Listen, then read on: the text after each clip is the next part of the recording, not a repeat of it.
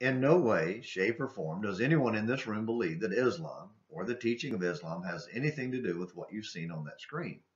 That is abhorrent. It's terrible, and it does not represent the religion in any way, shape, or form, or any of its teachings.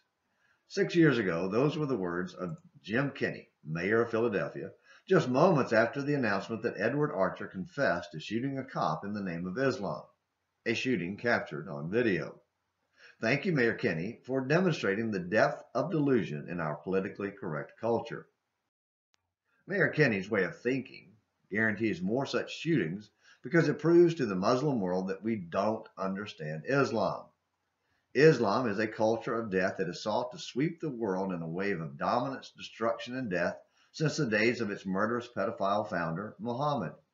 It is a pagan cult on the level of the Baal worship that plagued Israel during the days of Elijah and Elisha. And because much of today's so-called Christianity is little more than watered-down paganism, read the online Focus magazine article, Good or Christian, for more insight.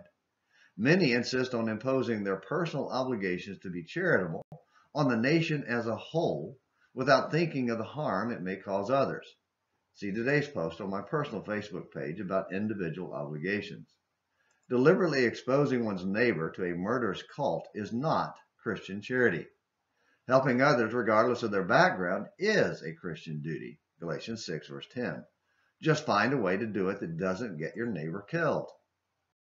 When Jehoram, not to be confused with his brother-in-law of the same name who was king of Israel, became king of Judah, he didn't wait long to show the pagan influence of his Baal-worshipping wife Athaliah. The daughter of Ahab and Jezebel was a true believer, just like Mr. Archer in Philadelphia. When Jehoram was secure in Jerusalem, he murdered all his brothers and any leaders who might oppose him, 2 Chronicles 21 verse 4, which is what the world has been seeing for 1,400 years with Islam. Murder, regardless of the reason, is abhorrent, but so is protecting and supporting a murderous belief system. However, remember this. As Christians, we must love all people, regardless of their faith background or chosen lifestyle, or whether they are few or many.